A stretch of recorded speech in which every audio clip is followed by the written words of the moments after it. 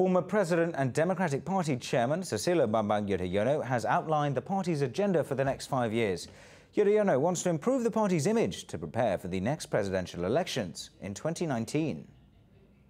He's called for a modernisation of the Democratic Party in infrastructure, the culture of party members and regeneration. Yudhoyono made the comments during the party's three-day congress in Surabaya. The party is planning to conduct leadership training for 5,000 members ahead of the simultaneous regional elections later this year. Yudhoyono is planning to run for president again in 2019.